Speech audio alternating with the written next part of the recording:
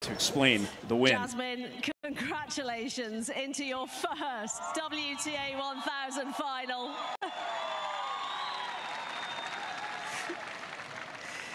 We could tell from your reaction, from your smile now, what a big moment is it. But how nervous were you knowing that she will come back and fight until the very end, which she did again? Yes, yes. I gave you a little bit of drama at the end of the match.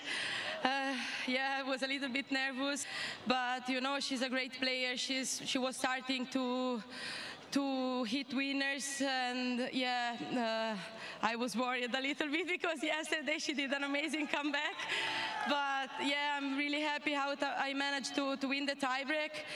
Yeah, it's amazing. It was amazing. Anna Kalinskaya, who has come through qualifying. Either way, it's going to be a difficult match. But how much confidence have you taken from all of your wins this week?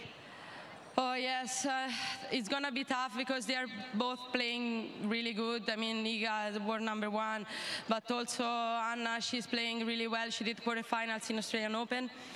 But you know, I'm playing well here. I feel the ball good, and match by match, I'm feeling good. So let's see. Yeah, playing well and smiling throughout as well. Ladies and gentlemen, Jasmine Paolini into the final.